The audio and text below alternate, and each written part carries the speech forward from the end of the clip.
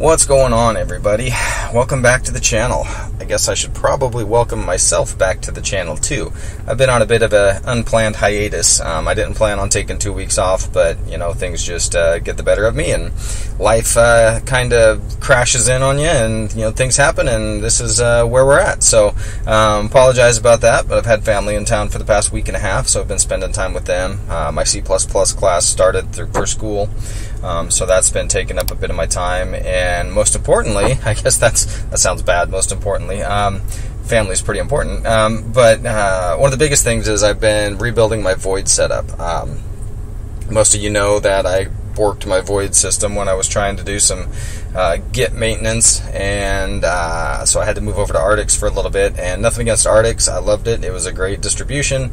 It was easy to use. I do have a video coming out on it, but it's not Void. And coming from a guy who thinks distribution doesn't matter, that's saying a lot. Void is a spectacular distribution in my opinion, and I would highly recommend checking it out if you have not yet checked it out.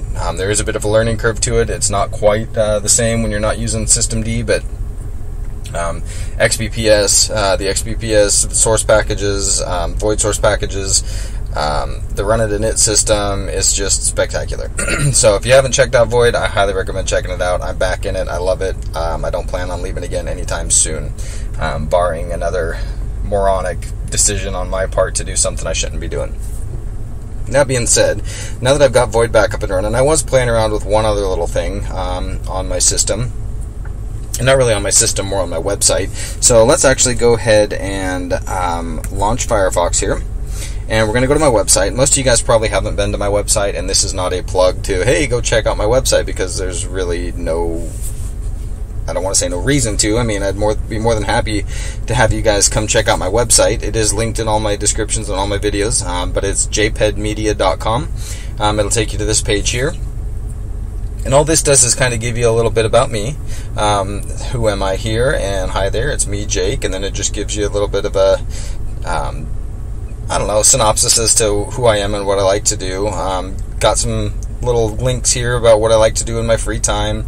There's a few facts about me below that. And then thanks to Tom on the internet, who was gracious enough to let me use his code for this basic feature, or not basic feature, this pretty cool feature. I actually have this little link down here that if you go to it on your system and click that link, it'll tell you a little bit about yourself. So that's kind of cool. So again, thanks to Tom on the internet for being as gracious as you were to let me kind of piggyback on your website design, because this design is pretty well his too. I made a few little aesthetic changes, but for the most part I just kind of copy pasted his.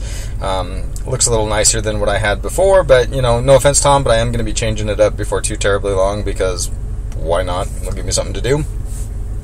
But what I wanted to cover today is in this section right here, what I do in my free time. Obviously I have the YouTube channel. You guys are well aware of that, because, well, we're watching it right now. So if you click on that link, it'll give you a short little video here showing my channel, and then it has a link to my channel right here, but that's not what we're here to talk about.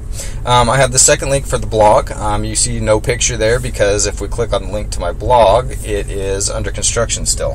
While I do plan on starting a blog up very soon, I don't have any blog posts in there yet. But if you are into blogs and like to read what other people are thinking about, just be on the lookout, because my blog will be starting before too terribly long, and I'll be kind of sharing all kinds of stuff, from just life stuff to Linux stuff to just random things that go on in my head. So be on the lookout for that.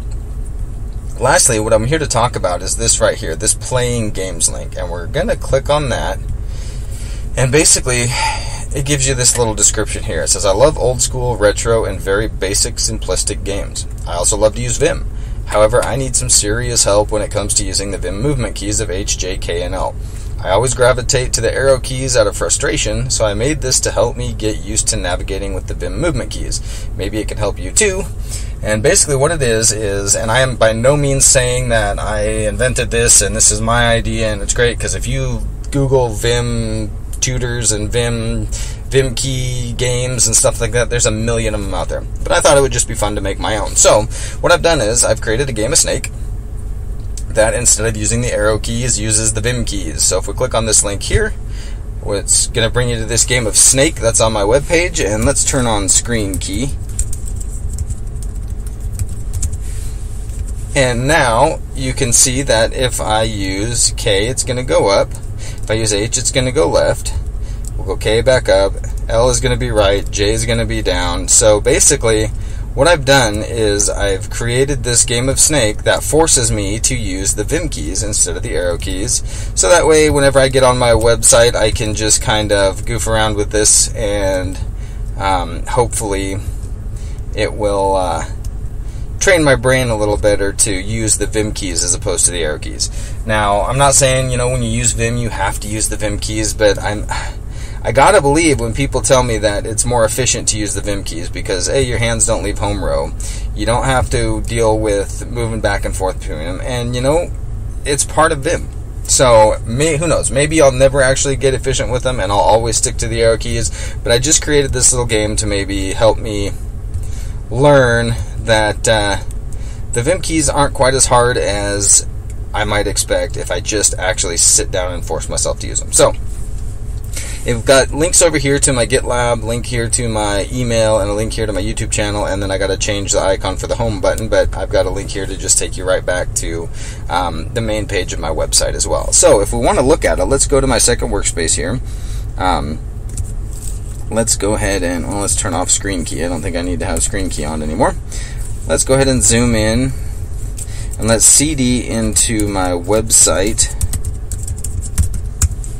And let's CD into JPEG Media, and then we're going to Vim into a file called games.html. As you can see, that's basically just an HTML file. Kind of gives you the body and the canvas, and you go down here and it breaks out the game for you. Now, disclaimer here: I didn't write this game completely. I did find a game online, a Snake game online. I made a few changes to it, so this isn't 100% my code. But I do plan on putting more games.